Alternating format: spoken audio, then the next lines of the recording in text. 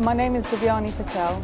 I think throughout the world, obviously the government needs to address the issue. I think that they need to treat women or give women the same rights as they would everyone else. So the rest of the men, I don't think that it's right for women to not have rights. In general, I think that a woman has just as equal of a role than a man would in an uprising or things like that. So if it was something concerning the whole society, then I think that women should have a pretty heavy role in the uprising. I think women need to stand up for themselves a bit more. I know that sometimes it's very difficult to do that if they live in a heavily oppressive regime, but I think that women should educate themselves. I think they should stand up for themselves, and I think they should take a leading part in pushing their voices forward.